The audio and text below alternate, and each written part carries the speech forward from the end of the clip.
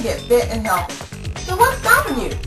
Are you paralyzed by all those myths you've heard about fitness, dieting, and exercise and you don't know what to do? I'm Carol Dunlop, and I'm going to help you get to the real truth and weed out all the bull.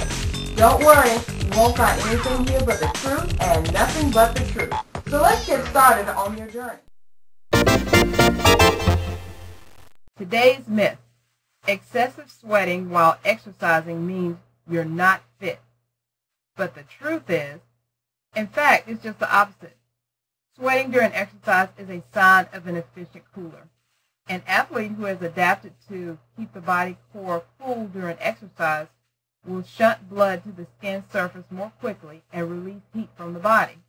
At the same time, the sweat glands increase their output and thus cool the body during sweat evaporation. While fit people produce more sweat than sedentary folks, they lose less sodium because more of it is reabsorbed by the body.